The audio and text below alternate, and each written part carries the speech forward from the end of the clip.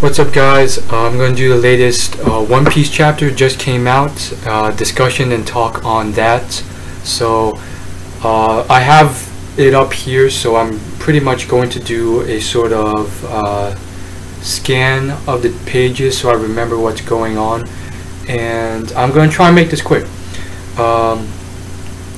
So first and foremost, the first thing is the I forgot what they're called. I guess they're dwarves, but the dwarves that Usopp and Robin have run into. Now I really like this whole play where Usopp, with his very unique personality, I really do find him as a personality as very unique despite all the manga and anime I've seen, and that's just something very cool. And there's different types of unique, but this is just I really like this playful sort of happy-go-lucky, well, not really happy-go-lucky, but this sort of character who's he's always telling lies, but at the same time he's a good person. So that's very, very good for the creator. I think his name's Oda. Props to you, Oda, for making such a character, and that's something that a lot of manga series lack. They just end up having generic characters because it's very hard to be so creative. And so this whole thing with Usopp or Usoppland sort of making this fib or lie that's so big, it's just very entertaining, and at the same time it's very cute to see all these little dwarves in their little mini weapons and with their little mini insects that they're riding. And so from what we can see, the dwarves are actually, they're either part insect as well, or they just have dwarves that are insects. But basically you have here these two types of vehicles which the dwarves are going to be sort of using in their army as transportation. And you have these beetles for the yellow kabu sort of subsection of the army, and the pink bee beetle, or the pink bee, which is another subsection of the army. And then it's very cute and funny and awesome how the commanders of these subsections look like the insects and are in fact dwarf versions of these insects. You have this guy named Kabu, who's a beetle pretty much, and then a girl named Bion, who's like a bee, but at the same time is a dwarf, but at the same time is not a dwarf because she has multiple arms. And so I think it's a very awesome thing, and I really like this whole gag constantly ever since we first met Usopp hundreds of chapters ago. It's just been this constant gag of him using his lies to sort of generate sort of strange situations. And it's been a very long time since I've actually laughed out loud while reading a manga, and I did when reading this one, and I'll talk more about that when we get to the panel. But it was generated by Usopp, which I'm very I think it's pretty awesome. And I guess the biggest memory I have of the whole Usopp gag was back in the vampire arc. I wouldn't call it vampire arc, but vampire/zombie arc, where they land on that island, and basically Usopp he uses the 1,000-pound hammer on this enemy who's technically a lot stronger than him, and he beats this enemy by lying and saying this is legitimately 1,000 pounds when it was really just like a fake plastic toy. And that just cracked me up, and I still remember it to this day. The girl, she just started foaming through her mouth crazily, there's so much foam coming out because she had gone insane from the shock, because she really thought this was a 1,000-pound hammer that was about to land on her head. And so it's just this whole gag with Usopp I really like. And here we see him pretty much deceiving in a way this entire army, but at the same time, like the classical Usopp, it's a good vibe. He's on the good guy side, and he doesn't have bad intentions. His lies are always to help. Like, because of his lies, he has sort of boosted the morale of the entire dwarf company, and at the same time they were going to fight regardless of if Usopp showed up or not. So by boosting the company, alerting the dwarves about the entire Straw Hat crew, and at the same time sort of going along with the dwarves to fight, it's just constantly awesome.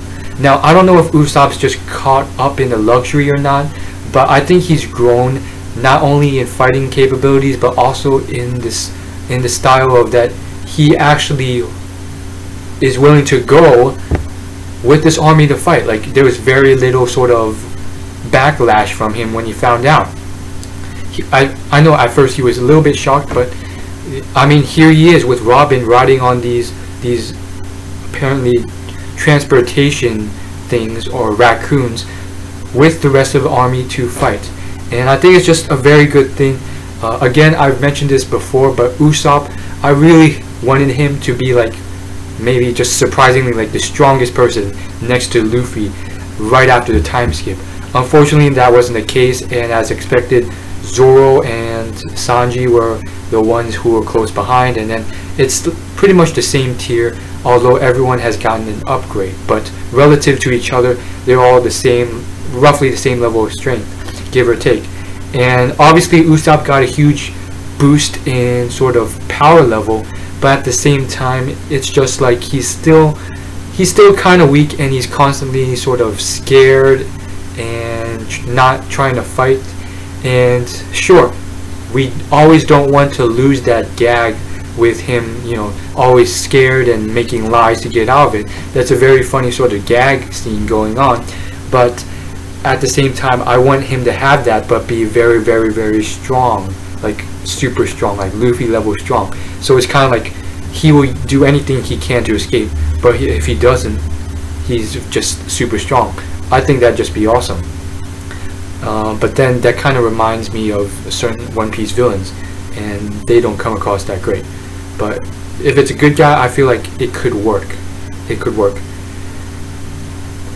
Anyhow, we see here, like, again, the dwarves constantly throughout this chapter. I really liked it. It's this sort of gag that they always have, or they've had at least in the last 100 chapters with One Piece, with just like innocent creatures who are asexual, sort of doing things that they unintentionally they don't know are actually sexual. And then we see here the king of the dwarves residing, or having been residing on Robin's breast. And it's just this constant gag that I really enjoy, and it's a very fine line of doing it properly, and I think it's been done well.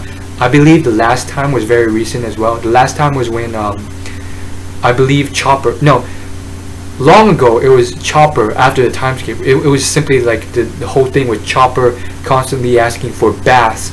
Well, not asking for baths, but constantly being offered baths to be taken with Robin and Nami, and then all the perverts of the Straw Hat crew saying, "I want a bath too," and then them getting punched in the face and flying like into the sky. And then the latest one before this was the same thing, but with the samurai kid rather than Chopper. And so with this sort of I mean, I really like this page 9 of the chapter. They're riding off to battle, and then you hear this sound. I have to get something off my chest. The first thing I thought of was, this is originally in Japanese before translation.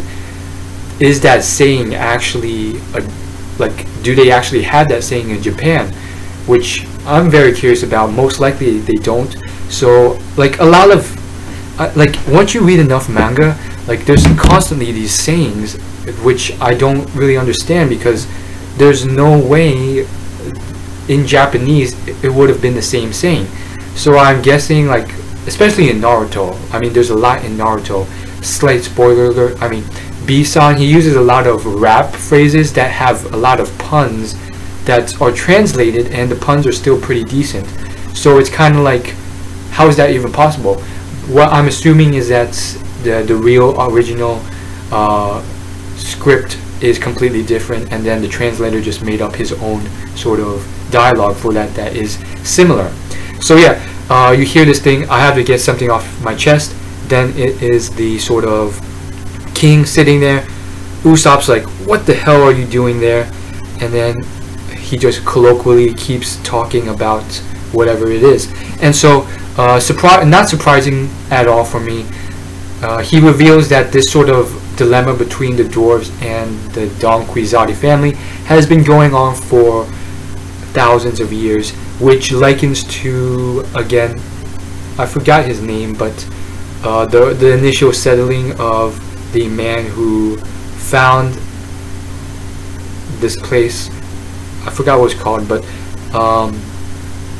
the guy the human who first met the dwarves 1,000 years ago, and then went back and then told like his whole town that he found these places, and then he got executed because he couldn't find them anymore. But yeah, the point is, it seems to be like the king says it started 900 years ago, so that's roughly around the same time as that guy.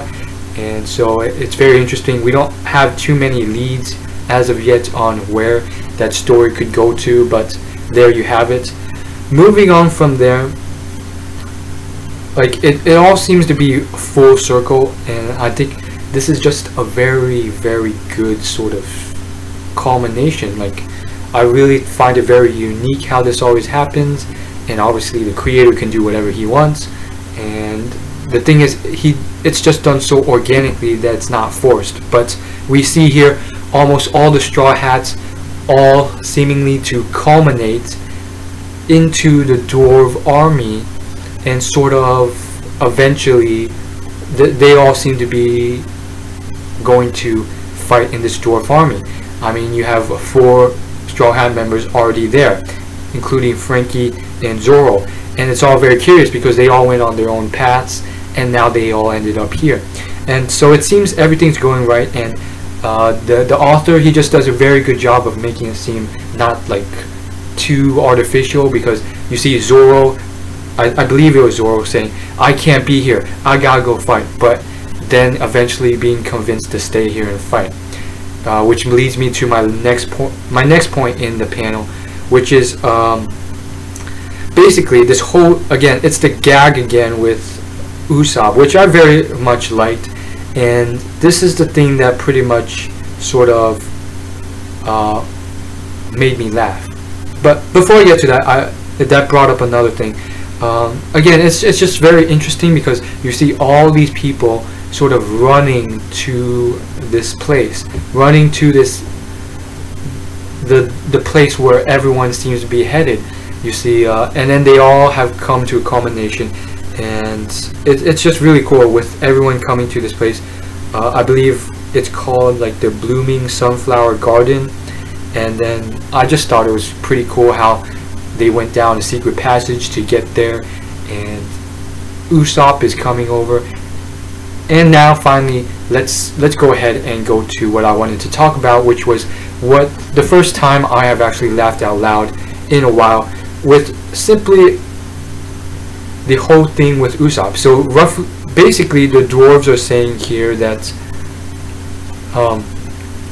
Usoppland, our great savior, has come to save the land, and he's coming with all his allies, including Luffy Land, Zoro Land, Nami Land.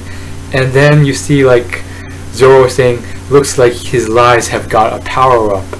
And then this is the panel that very, very much made me laugh, which was Frankie and Zoro just going along with the lie, and for some reason it just seems to boost morale for the dwarves, and it just seems to have a good effect because now everything makes sense to the dwarves, and everyone's coming in to fight along with them, and it all seems to be working very smooth. And then the dwarves are all like shocked, wow. And yeah, it's like I'm probably Zoroland, and Frankie's like, I'm Franland, nice to meet you. And it's just like Frankie's I feel like he's gotten a very much different personalities since after the time skip. before the time skip, he truly had his own sort of personality, his own sort of motivations, passions, and stuff, and a unique personality. Now, after the time skip, he's become more robotic, more sort of a generic personality. He's just like going along with things, and he's kind of developed a completely new personality with the super thing, and it's good in a way, but at the same time, I feel like I've lost part of his personality. Let me know in the comments what you think about that. But yeah, here Frankie just seems to understand things, so he just says, "Yeah, I'm Frankland, nice to meet you," and yeah, he just goes along with it.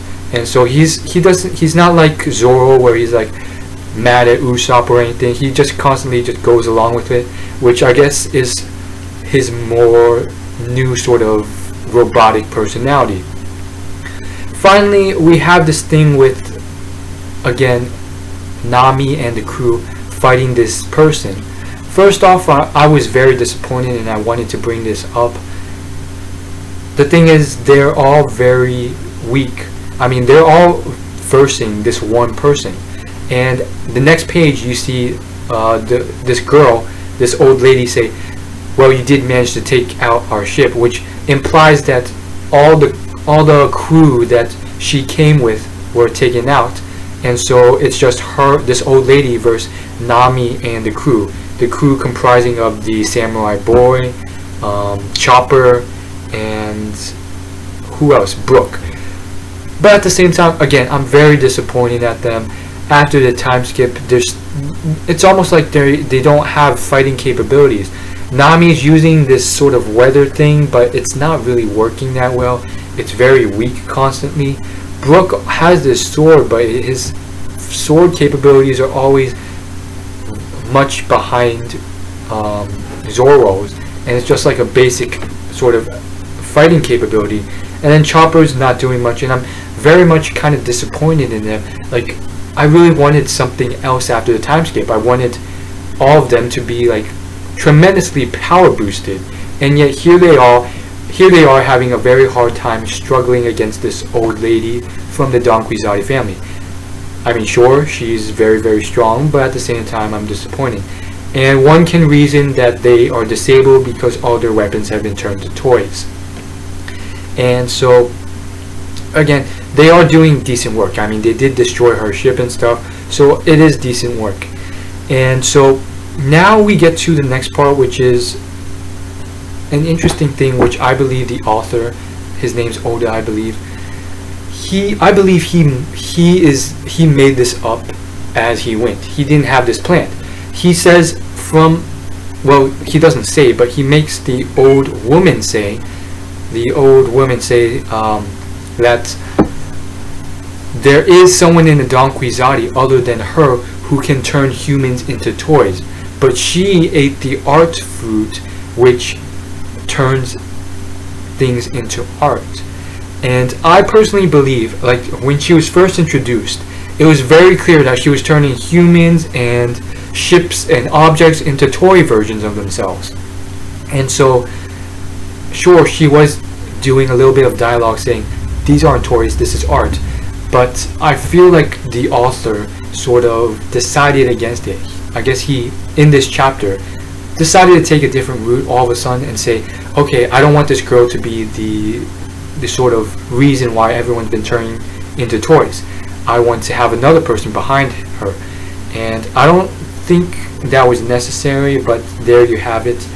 Moving on to the next part, you see a Law here, and the Law is pretty much, he's stuck in a rut.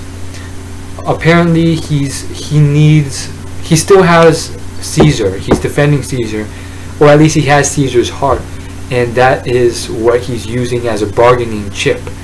But he wants them to somehow bring the ship over so he can hand Caesar off and fight at his full capacity.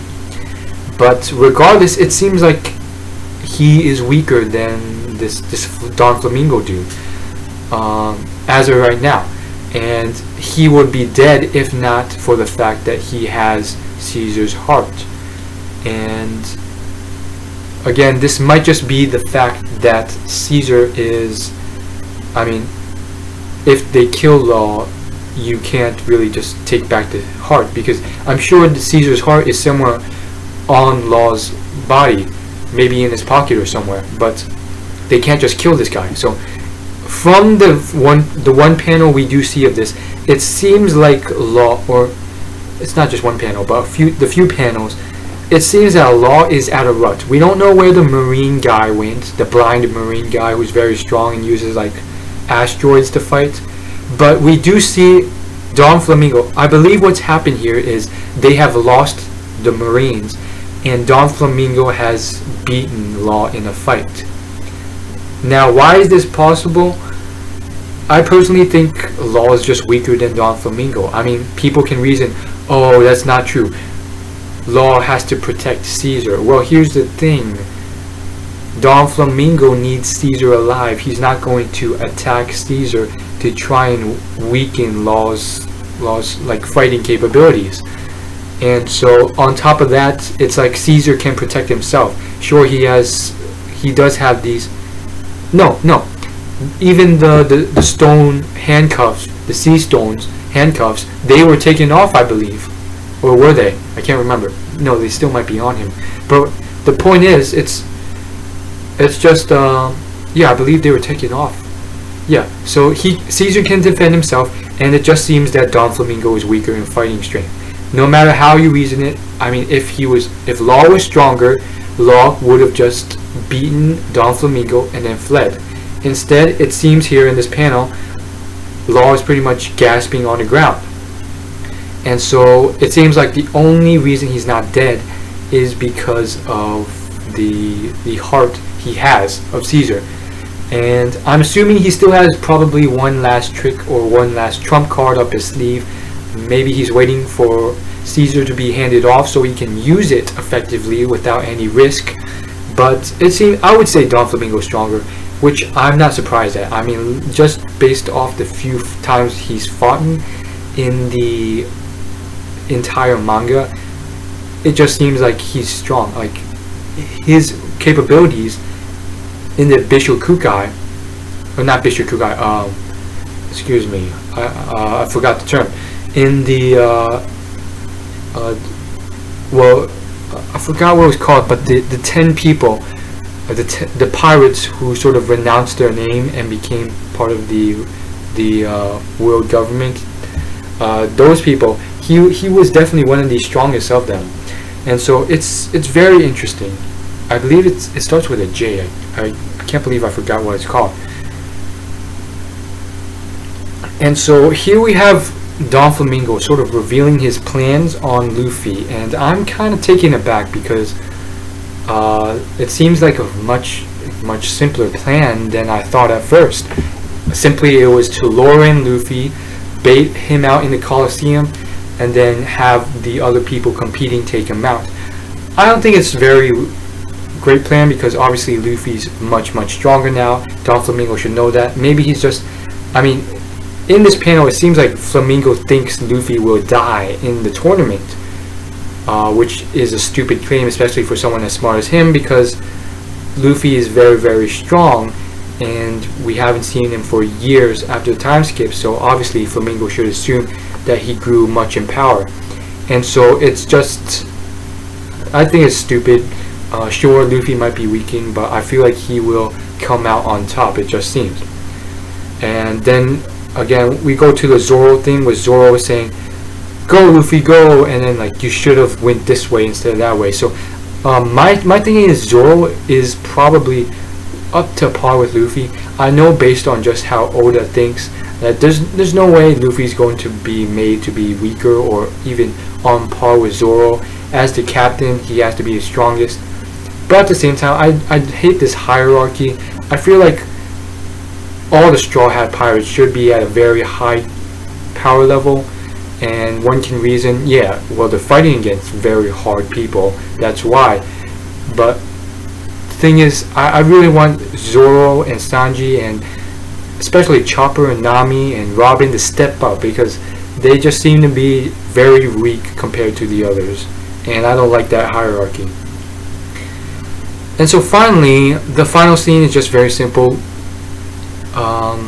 Luffy pretty much revealing to everyone who has yet to realize that this guy is Luffy, not Lucy, or apparently people, the Japanese pronunciation is Lucci, but it's very simple ending, and he calls it Gomu Gomu Hawk Rifle, which is a new form of his attack, which I think is very cool. He sort of winds up his arms before attacking and then unleashes this blow with armament haki. And the thing is, this might actually be the greatest fight of the tournament. I mean, we're still in Block C, but these guys may in fact be the strongest people of the tournament, and this is technically like a finals match. I mean, it happens a lot in real tournaments in real life. Sometimes the two best people, like the people who are predicted to win it, end up fighting in the bracket much sooner than the finals, and because of that, it's like the winner is, it's not like the biggest battle isn't the final battle. And so these two might be the strongest people, Chin Jiao and Luffy. And so I just have to say, finally, I really like this new sort of move by Luffy. He winds up his arm, spins it around, and there's like there's black, it turns black because of the haki, and then he just lets it go. Very cool. Hawk Rifle, very awesome. And as for the chapter, there will be no rating. I mean, this one doesn't deserve a rating, not because it was bad, but because some chapters, it's just subjective to give it a rating. People will think it's too low, and people will think it's too high, and I don't think it deserves a perfect flawless rating, but not if I put in anything below flawless, it will seem like I'm discounting from the chapter. So rather, I will just give descriptive words to describe it. Good, great, solid chapter, very awesome, a lot of meat into this chapter. Best chapter ever? No. Again, parts of it were pretty much just sort of building up. They were just intended to build up the scene for the next big event that would take place, and so those things were kind of drawn out, slightly tedious, and obviously because of that, these sort of scenes are never regarded as the sort of most amazing scenes in a manga. And so obviously, at least for the tournament, one final thing that's needed to be noted is the fact that all the fights were more very colloquial fights, especially in the One Piece sort of vibe. These were just sort of quick, maybe 2 chapter or 3 chapter long fights happening in this sort of tournament that Luffy's taking part in. And like, we know from a fact from all the previous arcs that these aren't intended to be taken seriously. The big fights are going to happen, and those are going to take like 20, maybe 10 chapters to finish from start to end. And that's just how One Piece works. The final boss fights usually are just Luffy versus the final boss, and those take up to 20 chapters all the way through. So obviously this Chin Jiao fight, it seems to be starting and ending pretty soon. Obviously the author is saying that this isn't like that important, and so I believe we are at the beginning to middle of this arc. It seems to be it seems to be to build up to the climax, and we are soon to reach the climax in roughly 2 to 3 chapters once the dwarf army actually gets there. By the way, the dwarves are actually very, very strong, despite their cuteness and stuff. I mean, it was mentioned in the dialogue, but they're so agile that they're almost invisible. They are invisible to human eye. So at that level of speed, I really think that they have a good chance. And it's just very sad how 500 of them have somehow still been able to be captured and used. Potentially, it seems to be foreshadowing the fact that this alluded princess, this referenced princess, was the one who sort of sold out her own race to maybe benefit herself in some way. And so I'm very interested to see what's going on with that. And as always, like, favorite, comment, and subscribe. Leave a comment if you actually watched all 30 minutes of this. That'd be very appreciative. Apparently the click-through rates on these are like after a minute or so, which is very bad. So I mean, the first minute is usually just me saying hello and stuff. So I think that's very bad, but at the same time, we're getting people liking up, thumbing up this video and leaving comments. So I don't know how I feel about that, but again, it's very strange. People leaving after a minute or so when the video starts. That's like the average time. So leave a comment if you watch all 30 minutes. That'd be very appreciative. Just a little like thing where I can read it and say, wow, this guy actually watched all of it. Cool. Anyhow, I'll see you guys later. Thanks for watching.